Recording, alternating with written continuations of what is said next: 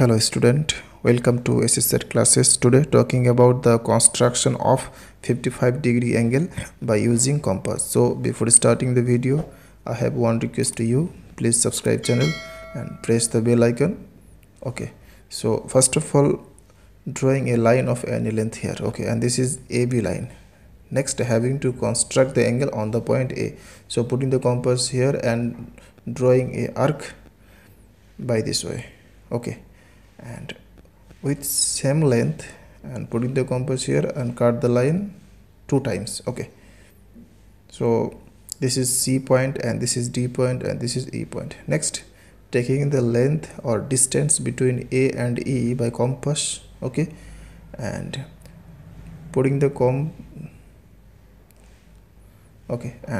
putting the compass on the point E and drawing an arc here. Okay, next putting the compass on the point C and cut the arc by this way.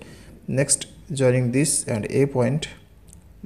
Okay, so joining this to get 55-degree angle. So this is P, so angle PAB 55-degree angle. So now checking whether it is 55 or not. So this is perfectly 55-degree angle. Okay, so angle PAB 55-degree, therefore angle PAB equal to 55-degree angle. That's all. Thanks for watching. Please subscribe, like and comment on my video. Thanks for watching.